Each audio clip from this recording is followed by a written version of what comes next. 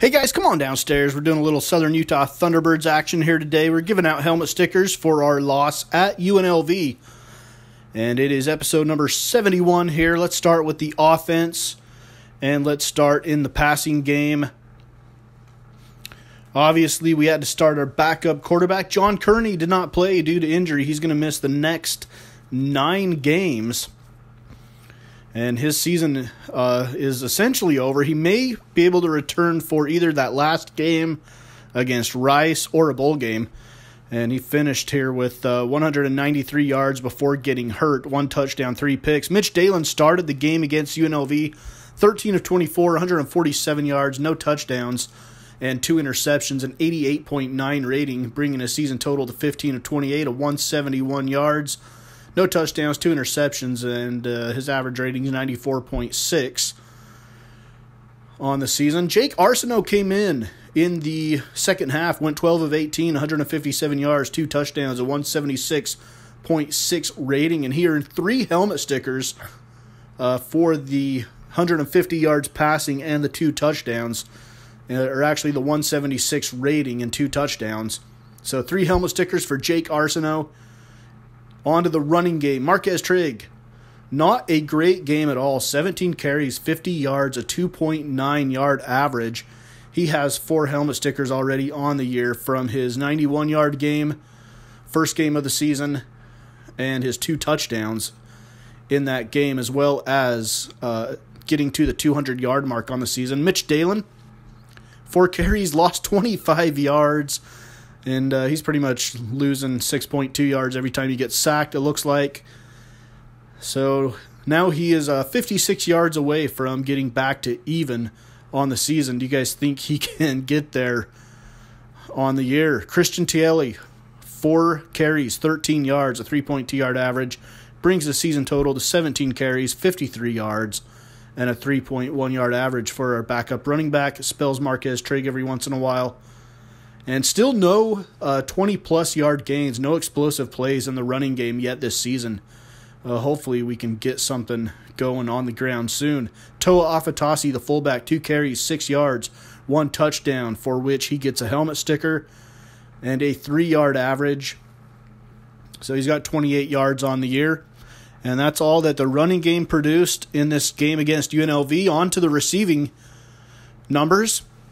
And let's start with the big tight end. William Adams had 2 catches for 36 yards, 18-yard average. Brings the season total to 4 catches for 53 yards, 13.3 yard average. No helmet stickers yet for William Adams on the season. Up next is a guy that we need to get going very badly. Todd Glover, no catches last week against SMU. Only 1 catch this week against UNLV. For 9 yards. He's got 4 catches for 44 yards on the season, an 11-yard average. And in 3 games, not a single helmet sticker for the guy that's supposed to be our best receiver. So Todd Glover, we really need to get that guy going and get him involved in the offense somehow. Josh Smith had 4 catches, 65 yards, a 16.2-yard average. And he gets a helmet sticker for going over 50 yards receiving. And he has 6 catches for 75 yards now on the season and 1 drop back in that first game against UMass. But a good game for Josh Smith, 4 catches, 65 yards. Naya Ursua, 5 catches, 61 yards, 12.2-yard average, 1 drop. And he gets a helmet sticker as well for going over 50 yards receiving on the season. He's got 8 catches for 90 yards. He'll get another helmet sticker when he reaches the 100-yard plateau.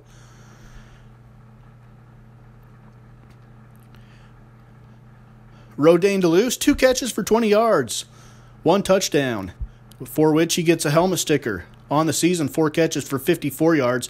He has 2 helmet stickers from 2 touchdowns so far on the season. So Rodane DeLuce, 4 catches on the entire year, 2 of them for touchdowns.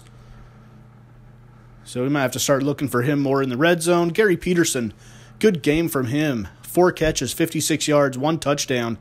He goes over 50 yards, gets a helmet sticker. He catches a touchdown pass, gets a helmet sticker.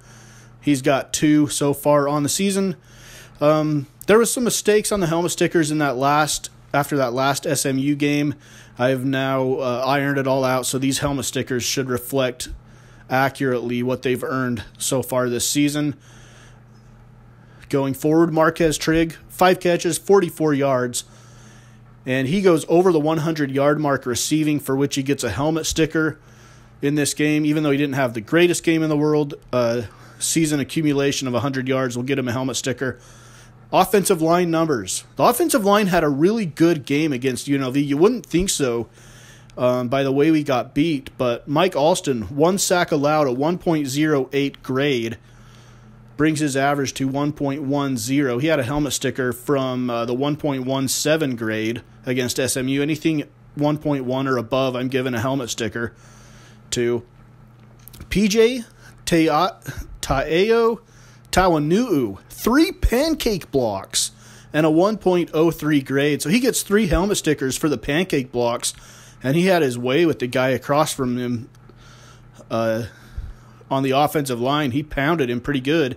Tony Sirocco also had a pancake block, gets a helmet sticker, a grade of 1.00. He did give up 1 sack, though, and his average grade on the year is a 1.04 for the center. He had a really good game, actually, in watching the film of this one. Craig Hamilton, also a good game, at a 1.05 grade, second highest on the team for the game, and he gets a helmet sticker for a pancake block. He gave up a sack. No penalties on the offensive line in this game. There was a holding penalty, I believe, on a receiver. And like I said, the offensive line had a really good game. Some of the problems we had was tight ends blocking, running backs picking up blitzes, stuff like that. Those were some of the issues we had. Ryan Rhodes, though, did not have a good game. A 0.93 grade, lowest so far of the season of any offensive lineman in any game, I believe. And that brings his season average down to a 1.00 grade. In the kicking game, Paul Phillips did not attempt any field goals. He has 1 helmet sticker from that one he made between 40 and 49 against UMass. He was 3 of 3 on PATs, of course, 7 of 7 on the year. Probably will not miss one of those. No helmet stickers given out for PATs. And let's move on to the defense. Eric Horn, this guy is an absolute beast. In this game against UNLV, he had 4 tackles. All of them were sacks. So 4 more helmet stickers for Eric Horn brings his season total up to 7 for the 7 sacks that he has. Sione Fuocofoca had 1 tackle, brings his season total to 2, and 1 TFL in that SMU game. Did not record any stats in the first game against UMass. Andrew Eide, 2 tackles, 1 TFL. He has yet to record a sack on the season. And this is a guy, like I mentioned in the last helmet sticker episode against SMU, that we really need to produce on the defensive line. Kenneth Jude had 1 tackle, a TFL, no sacks. Brings his total to 2 tackles on the year and 1 TFL. He is a young player, a freshman or a sophomore, I believe. I'll get their year up on this screen for next episode, hopefully, so we can tell what they all are.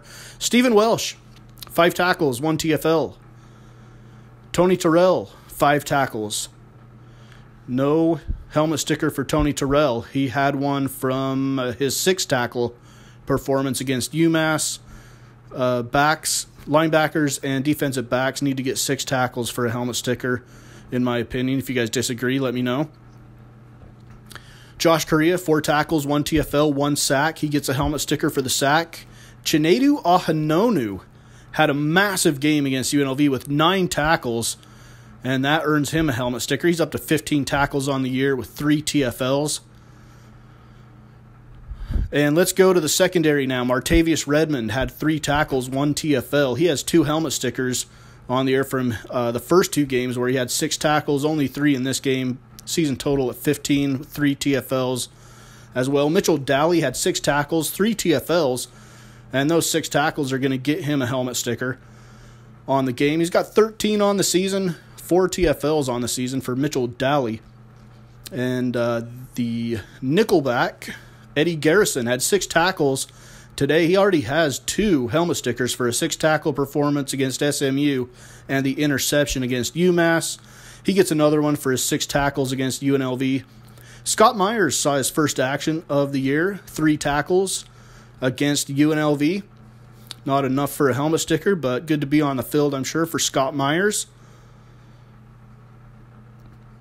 And like I said, I need to get whether they're freshman, sophomore, junior, senior. I need to get that up on here so we can tell. Max Veno-Petit had 4 tackles, 1 TFL. Not good enough for a helmet sticker. He did get one last week against SMU with his 9 tackles. And Manuel Poole, the last defender here, 5 tackles on the day. Not good enough for a helmet sticker, but he did earn helmet stickers from the last 2 games. All right, punting. Paul Phillips, 4 punts, 42.7 yard average, 38.5 yard net. He has 2 helmet stickers from the one that went inside the 20 and the over 45 average that he had against UMass in that first game. So that is the helmet stickers for UNLV. Up next, we're going to look at Conference USA here in week number 5 and get some scores and highlights, as well as a look at the conference standings. As we finish off our non-conference portion of our season, next game we will play will be a conference matchup against Marshall here on Southern Utah Thunderbirds Dynasty on Mama's Basement.